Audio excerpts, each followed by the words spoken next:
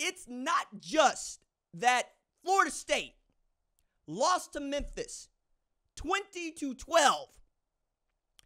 It's that Florida State paid $1.3 million for the privilege. Florida State, I said you've been had. I said you've been took. I said you've been bamboozled, led astray, run amok, hoodwinked. This is what he does. Memphis put the shimmy in the shag. Florida State put the money in the bag. I really expected Florida State to show me some backbone today. I really did.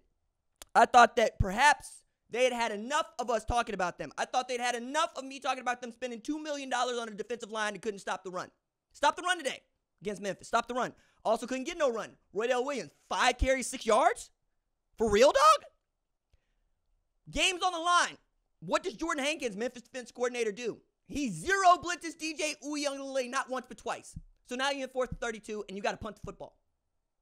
You punt the football, defense does the job, you get the ball back, you squander that opportunity. You got an extra second on the clock to go do something, spike the ball within graveyard distance to go make something happen. You come up short. Florida State's offense looked as lethal as a plush toy Elmo being squeezed to death by a lighthearted 2-year-old. Didn't look good at all. First 4 drives, Florida State ends those in turnovers. Right? You get 2 of those in the first 4 drives. I'm watching Roydell Williams put the ball on the floor. I'm watching Memphis be good, not great, good. I'm watching Memphis go, okay, now that we see that this is here for us, we're going to announce our candidacy in this election year for the group of 5 spot and the new 12-team college football playoff over Florida State's dead body on national television. And Florida State let it happen. I am not exaggerating when I tell you this is the worst start to any season by a Florida State football program ever. Yes, I realize they started 0-3 in 2021. I realize that. I also realized that before that, the last 0-3 start that Florida State had came in 1976 in Bobby Bowden's first year. To put a fine point on that, Bobby Bowden coached Florida State for 30-plus years, passed away, and we're still talking about us getting back to this. I'm also looking at this going, you know something? After going 13-0 and being robbed of the opportunity to play in the college football playoff, I thought that Florida State was going to be on a revenge tour. I think that if it were me, I would be, and that's why I had ranked them number 5 in the preseason. The AP had ranked them number 10 in the preseason. They raided Alabama's roster after Nick Saban's retirement. They added a former 5-star in DJ Uiagalelei. Turns out, none of that matters. None of it. Zero. Nada. If it were me, I would feel some kind of way about how people were talking about me. If it were me, I would not have let Georgia Tech beat me twice. And it turns out Georgia Tech beat them 3 times. Because Georgia Tech turns out not that good. Good enough, but not that good. Turns out BC, not that good. Because Georgia Tech, who beat Florida State, lost to Syracuse. Syracuse might be good. We don't know, but we sure as hell didn't expect them to be. Boston College, last I looked, was on the struggle bus against Missouri on the road. And they went down to Doak Campbell, and they absolutely ran over you. You could not stop them running over you. And the one time you could stop the run, you can't get passes to go your way to save your life. Couldn't happen. So I'm looking at this, and I'm asking myself, how could you be so overconfident, RJ, as to believe that the Florida State Seminoles of 2024 would have the same sort of backbone that you might show? I don't know. I do this thing often. I choose to believe that people are at least as smart as I am and want it as bad as I do, until such time as they prove me wrong. But now that I look like an absolute sucker, I don't have a problem saying Memphis is out here like Bullhorn in Black Dynamite. You might have a lot of muscle mass, but it is time for me to get in it. You understand what I'm saying here? Okay? You understand what I'm getting at here? Florida State looking real Black Dynamite, like all I know how to do is fight and fight and fight.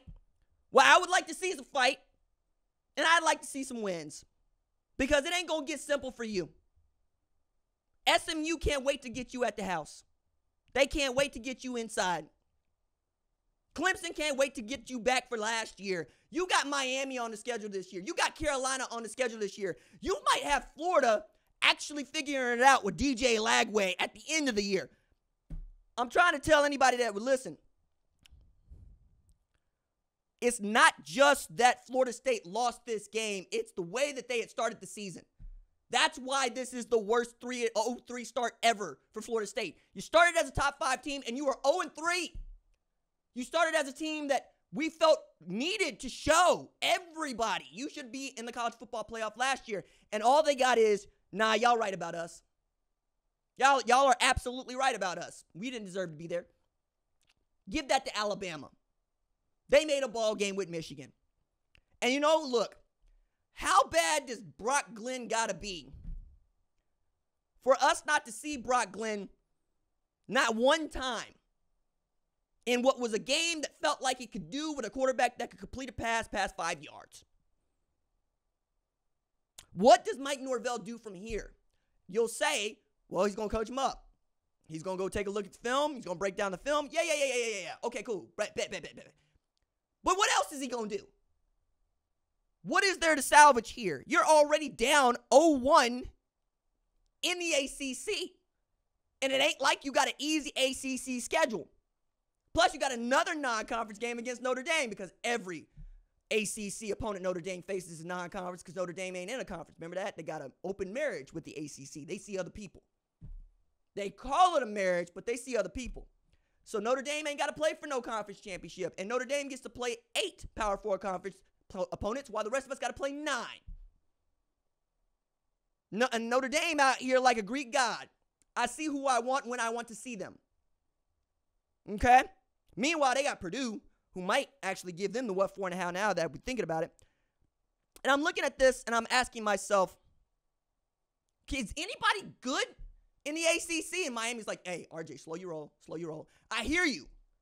But between Miami and maybe Syracuse, because now that we've seen enough from BC, what are we talking about here? We're talking about a Florida State program that is showing one of two things. One, money alone can't fix your problems. Money makes things easier. It does not fix things. If it is about cost of living, if it is about being comfortable, money can do that. But you still got to go play the ball games. And now you got Florida State fans that feel some kind of way about all this money getting paid out because they think that the kids got paid way before, and so they ain't got nothing to play for. And I'm going, nah, man, you messing with people's pride now. You prideful about your job. You don't want nobody telling you, no matter how much you make, that you lay down on the job. We don't do that. This is America. The last thing you want to be accused of in the United States of America is not having no hustle. People be working on their days off because they do not want to suffer the shame of not having no hustle. This ain't France. This ain't Spain. We ain't got no siestas, and we don't take naps in the middle of the day. We work all damn day long. And I believe that about the kids. I believe that about them. That they make more than a lot of other people, that's what football is. You want to take that up on a bigger scale? Great, awesome, I'm here for you. You want to see teachers getting paid more than college football players? Make it happen. But for the time being, play it as it lies. And as it lies is, a lot of money went out for an 0-3 start. How do you fix that? I don't think that's got nothing to do with money. Honestly. I think money is now the entrance fee for these sorts of conversations. Meanwhile, Memphis is going, we got $25 million in name, image, and likeness money from FedEx just for that purpose, and we are using it to great effect. Seth Hennigan is a 4-year starter for us. Rock Taylor is a dude for us. We got it like that. Florida State looking at Memphis going, how did we fall this far? It's a good damn question.